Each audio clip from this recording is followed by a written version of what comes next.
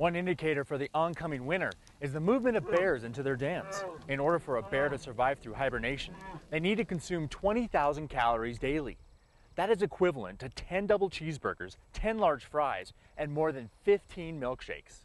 However, this year, reliable food sources have been tough to find. This year, white bark pine production is low due to drought, plus it's a cyclic crop, and that's one of bears' main staples in the Yellowstone ecosystem, in the northern Continental Divide ecosystem. Berries are a big fall food source up there. They lost their berry production due to weather conditions, and when bears don't have that source, they have to travel more and work harder to do it. To prevent human-bear conflicts, groups such as the Defenders of Wildlife, along with the Montana Fish, Wildlife, and Parks, are providing preventative measures such as these bear-proof containers, which are proving effective in thwarting bears.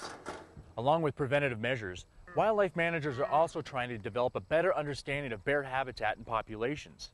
One current study is trying to determine a population estimate of grizzly bears in the northern Rockies. People responsible for managing the grizzly bear population in northwest Montana have decided over the past few years that the most important piece of information they could have was to have a defensible estimate of the population size for the entire ecosystem. So we've worked with local experts, biologists, managers to sample nearly 8 million acres to get this defensible estimate.